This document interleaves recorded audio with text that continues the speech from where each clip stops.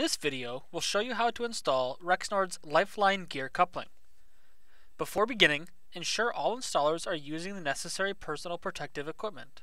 Due to Lifeline's simple design, there are just a few components to work with when installing this coupling. 2 hubs, 2 flange sleeves, 2 O-ring seals, a gasket, and the necessary hardware. Before you start, inspect both the driving and the driven shafts, as well as hub bores, to make sure they are free of dirt and burrs. Also be sure the keys fit on the shafts properly. First, lightly coat the O-ring seals with grease and install them into the manufactured grooves in the flange sleeves.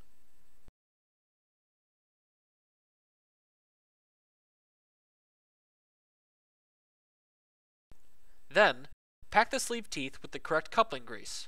Place the flange sleeve with seal rings on the shafts before mounting the flex hubs. Then, mount the flex or rigid hubs on the respective shafts so that each face is flush with the end of its shaft. As we are in a lab environment, we will not be heating the hubs. However, in an actual installation, you will need to allow your hubs to cool before proceeding. Seal the keyways to prevent leakage. Insert set screws if required and tighten to the proper settings. Then, position your equipment in approximate alignment with the approximate hub gap. With your equipment in place, you will now need to set the gap between your hubs and ensure that the angular alignment is within acceptable installation limits. Use a spacer bar equal in thickness to the gap specified in the table. Insert the bar as shown to the same depth at 90-degree intervals and measure the clearance between the bar and the hub face with feelers. The difference in minimum and maximum measurements must not exceed the installation angular limit specified in this table. Now, you measure to ensure that the offset misalignment of the coupling is within acceptable installation limits. Align so that a straight edge rests squarely on both hubs as shown at 90-degree intervals and check with feelers. The clearance should not exceed offset installation limits specified in this table.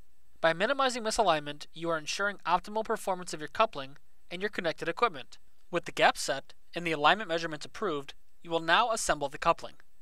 Insert the gasket between the flanges into the counterbore of each rigid hub and bolt the flanges together. Only use the fasteners furnished with this coupling.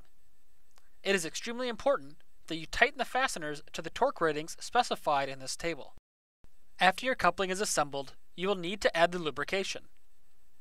Remove all grease plugs and fill with the remaining recommended grease until an excess appears at an open hole.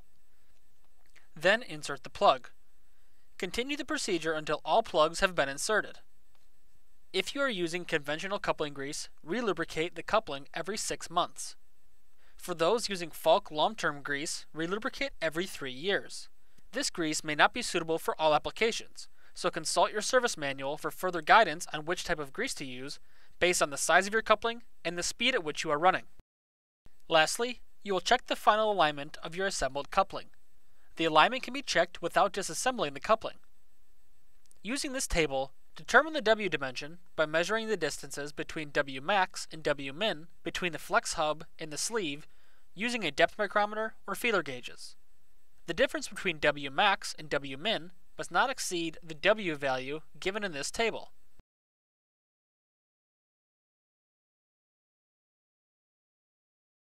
For more information or documentation on Rexnord products, please visit Rexnord.com. To continue your Rexnord training, please visit the Rexnord University Online Learning Center or the Rexnord YouTube Library.